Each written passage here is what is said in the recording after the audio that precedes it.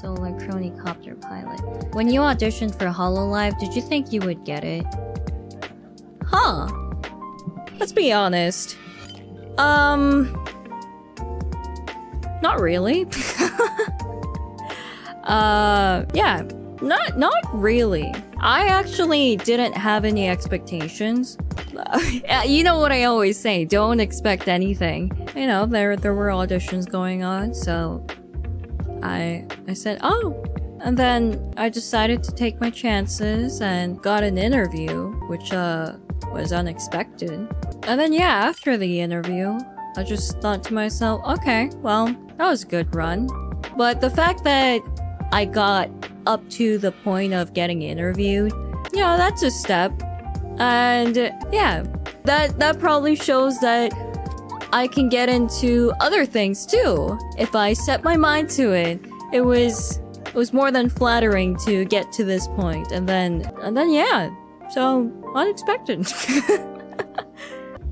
No one would have done it better. I'm sure there would have been other people who could have, you know, done better. And I think I said this before. There would be...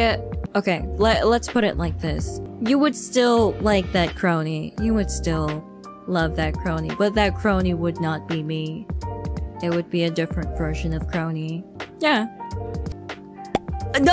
I'm not saying it in a way of underselling myself. I mean, I'm still great. It's just that there would have been another Kronii that would have been just as great.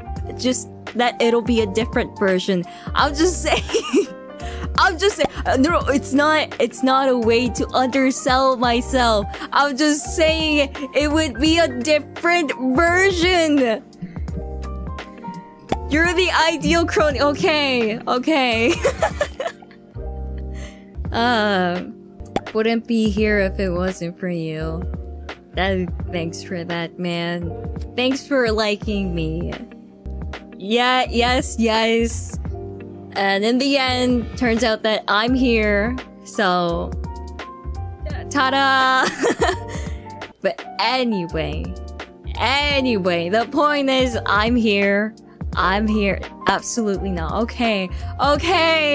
Oh man. Don't diss our Oshi Kronii. Oh my god! I didn't mean it like that. I'm just... you know what? Let's just leave it aside.